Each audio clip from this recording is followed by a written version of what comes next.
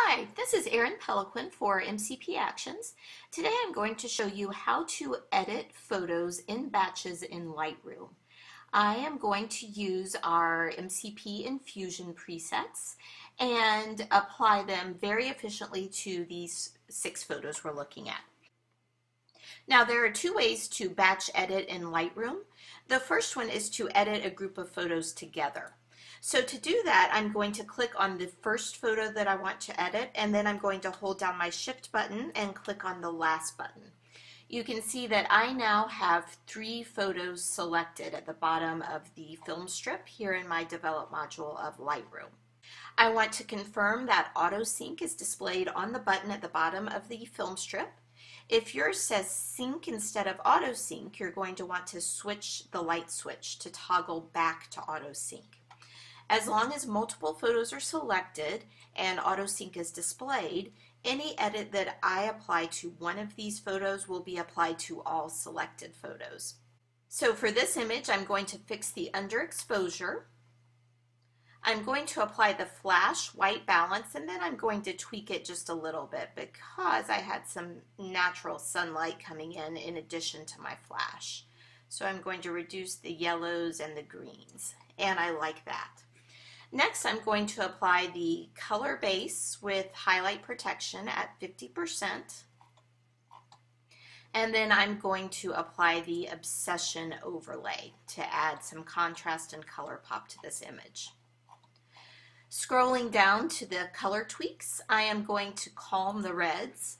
This creates a slight calming in the reds in her skin tone, a very subtle calming. I'm going to apply the enclosed number 2 vignette. And finally, high def sharpening number 1. So you can see now that in just about 6 or 7, maybe 10 clicks, I've applied 7 presets to 3 different photos.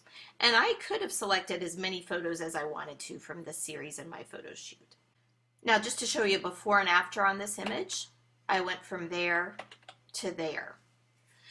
After you've batch edited your photos, it's a good idea to deselect the images by typing Command or Control D, and then looking at each edit individually to make sure that that photo doesn't need any specific tweaks on its own. For instance, with this one, I want to lighten up the shadows in her hair. I didn't need to lighten the shadows in the other 2 photos necessarily. Now for these last 3 photos, I'm going to use the second method of synchronizing edits. You use this method after the fact. So I've already edited this displayed photo, and I want the others to be edited exactly the same way. So I've got the first one selected, and I can either hold down Shift and click on the last one to select them all, or I can use my Command or Control key to click on individual photos that I want to select. Using Command or Control is good when you want to edit photos that aren't contiguous or next to each other in your film strip. Since I've already got my first photo edited, now I want to toggle back to Sync. We use Sync for batch editing after the fact. We use Auto Sync for batch editing at the same time. Going to click on the Sync button, and it's going to give me the option of configuring which settings should be synchronized. So this is going to vary depending on your photo and your editing needs. In this case, because the images were all taken in the exact same lighting conditions, my white balance and exposure is going to be the same, so I want to leave those on. Now my crop is not going to be the same. Spot removal is not going to be the same because whatever spots on her face that I want to remove are going to be in a different location on the photo, on this photo than they are in a different photo.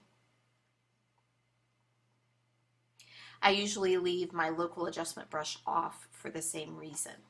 Now when you're using an MCP preset like the presets in InFusion, you want to leave on as many of these settings as possible because you probably don't know each and every setting that we use to program the presets.